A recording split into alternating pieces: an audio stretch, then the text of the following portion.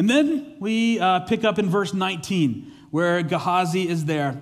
And Gehazi, we see here, is beginning to follow the path described in James chapter 1 of desire that runs away, leads to sin, and brings about death. And for Gehazi, it seems to begin with the desires of greed and discontent. Look at verse 20. It says this, that the Gehazi, the servant of Elisha, the man of God, said to himself, my master was too easy on Naaman, this Aramean, by not accepting from him what he brought. As surely as the Lord lives, I will run after him and get something from him. Did you get that? Gehazi just saw Naaman healed of an incurable disease by jumping around in the river. And rather than responding in awe and worship of God, he decides, I deserve something out of this. That guy was just healed of leprosy, people. I mean, I just, at least flick me a quarter, something. And it's like a little bit of redneck comes out of him and says, I'm going to get me something.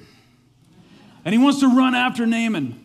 And he wants to claim this reward because greed and discontent has taken over Gehazi's heart. He's no longer content to serve God and to serve Elisha. He wants the reward that was offered.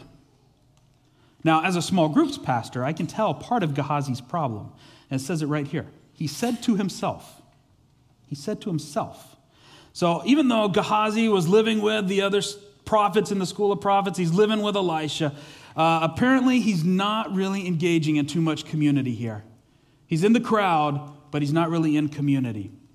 And I got to believe if he was really in community more, that somebody would have picked up on these things. They would have picked up on these desires brewing in him. Someone might have heard him, making these plans and pulled him aside and said, listen, Gehazi, I'm no rocket scientist, but this is not a good idea. But he was not in a journey group. And so, no one was there to pull him aside. No one was there to smack him in the head and set him straight. And so that greed and discontent invaded his heart.